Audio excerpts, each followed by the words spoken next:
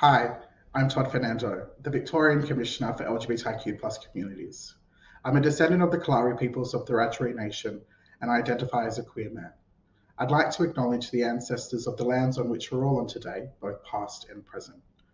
Welcome to my part of Human Rights Week of 2021, where some of the Victorian Commissioners invite you to engage in activities and start or continue conversations about human rights.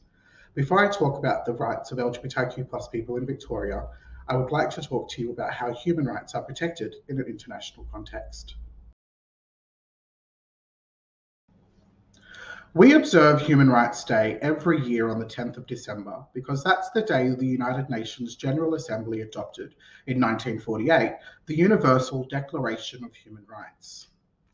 Out of these have fallen some other covenants and conventions, which include the Convention on the Rights of the Child and the Convention on the Rights of Persons with Disabilities. These don't create extra rights, but explain how human rights apply to these people in our societies. There are other layers of treaties as well, such as the Declaration on the Rights of Indigenous Peoples, or commonly known as UNDRIP. But did you know there is also a set of agreed principles that explain the obligations countries have in applying international human rights law in relation to sexual orientation, gender identity, gender expression, and sex characteristics? These are called the Yogyakarta Principles. In 2006, a distinguished group of international human rights experts met in Yogyakarta, Indonesia, to outline a set of international principles relating to sexual orientation and gender identity. The result was the Yogyakarta Principles, a universal guide to human rights, which created a binding international legal standard with which all states must comply. Then, in 2017, these were extended with the Yogyakarta Principles plus 10. The subtitle tells you all you need to know. Additional principles and state obligations on the application of international human rights law in relation to sexual orientation, gender identity, gender expression, and sex characteristics to complement the Yogyakarta Principles. Catchy, right? These additions were adopted to supplement the Yogyakarta Principles.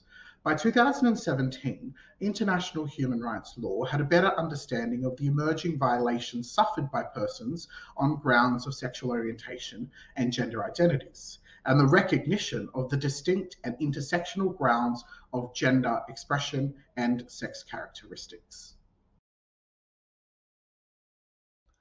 Because our own Victorian Charter of Human Rights and Responsibilities draws down from international human rights instruments, we can look to international human rights law for guidance on how to understand the rights of people. While that instrument may seem far removed from us here in Victoria, it's not. For example, Intersex Human Rights Australia have drawn down from these instruments to inform how they believe people with intersex variations should be treated under the law. They were a part of our community consultations that led to the inclusion of sex characteristics as a protected attribute under the Victorian Equal Opportunity Act this year. The Equal Opportunity Act, or the EOA, is another way that our rights are protected here in Victoria.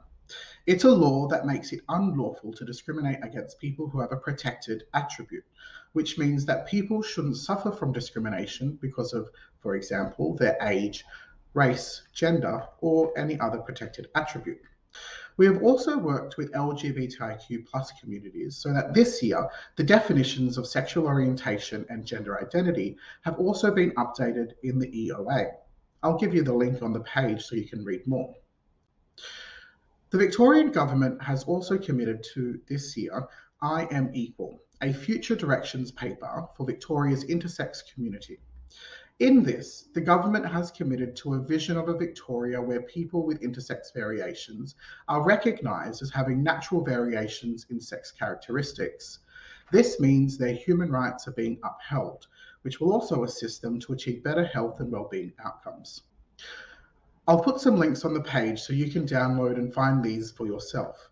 I'd encourage you to have a read and educate your families and friends as well. From me to you, wishing you an inspiring Human Rights Week. Bye for now.